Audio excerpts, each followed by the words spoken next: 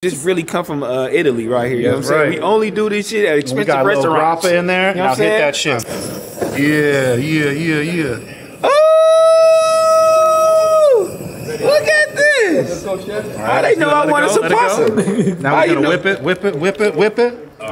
Shit. Woo! Anything we're doing right. Mystery baking. This is 5-star restaurant shit right here, dog. Much respect to anybody doing it on a local level, reaching out, touching the people, doing incredible things with food. I give it a 10 out of 10. You heard it here first. No Jumper approved. Let's go. Let's go.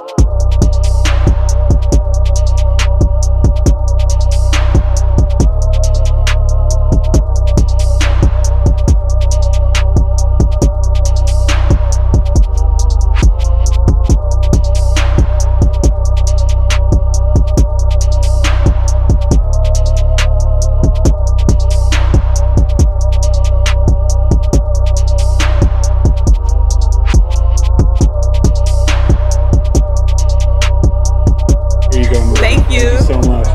Nothing to it.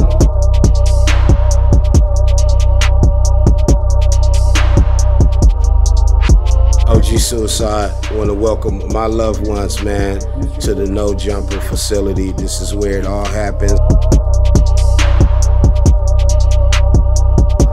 gorgeous. This one is the one that's medicated? Yeah, why you want the name? No, I can't. Please, I'm dead ass.